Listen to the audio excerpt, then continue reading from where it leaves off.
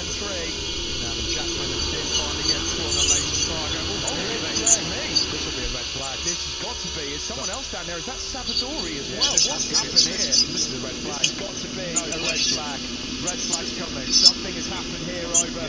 Yeah, red flag out. Race stop. Turn 3 yet again. Turn 3 yet again. Something's going on here between Aleix Spargo and Marquez is saying that the same thing has happened.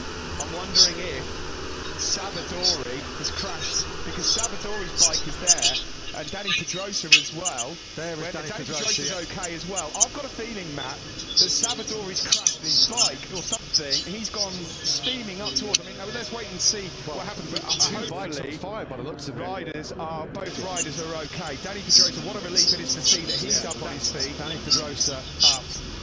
Not the way he was hoping to return to Moto GP on a wild Savadori. We hope that Savadori's okay as well. Turn 3 again. We had that horrendous, horrifying, super scary crash there last year with the contact between Zarco and Morbidelli when, of course, the miracle escapes of Vinales and Rossi, and yet again with Pedrosa and Savadori, we were just about to complete that number 3 of what had already been a really dramatic Styrian Grand Prix.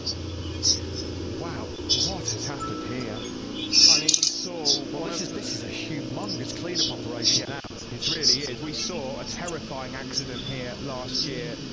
One that took us all by surprise. Jorge Martin here. Everyone just coming back into pit lane. But it's another incident at turn 3 that has brought a red flag out. Over the line, Steve, Dani Pedrosa was 12th and Savadori was way back in 21st place. They weren't racing each other, were they? No, that's what makes me wonder what on earth has happened. You can see them. Let's have a look here. We know riders are okay. What has happened here? Oh no, so Pedrosa has high-sided. His bike's in the middle of the circuit, and I think then Savadori's clattered into it. Yeah, and he's just obviously ruptured fuel tank everywhere. And we've got a fireball red flag, and this is going to be a really lengthy clean-up operation here. And of course, this could also factor in some rain later on too. It really could. Wow, yet more drama in Styria. We've had it in both races. There were red flags in both races here last year, and an early red flag yet again. Wow. Well, there's bound to be some questions asked, because 3 red flags in 3 races here in Austria. Joan Mir there then.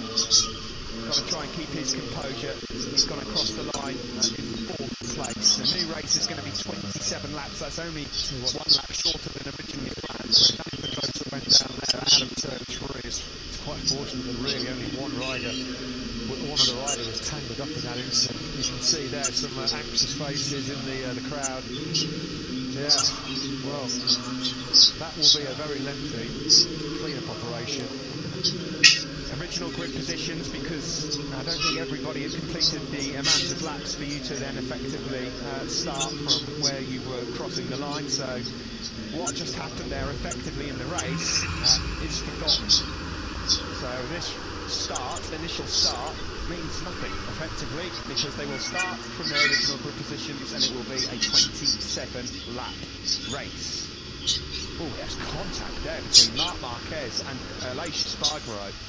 Is that what maybe Aleix Spargo was alluding to on the in-lap? Yeah, didn't see the contact, but I clearly saw that Aleix Spargo had a moment. Well, here, are we on board with Mark? No, there you see it. Oh, that's why Aleix had the moment. More than a bit cheeky through turn 1 there. Yeah, that was aggressive indeed from Marquez, and he put a hard lead on Fabio Quartararo, didn't he? Not long after. Yeah, that was hard, and he let Marquez know about it as well afterwards, didn't he?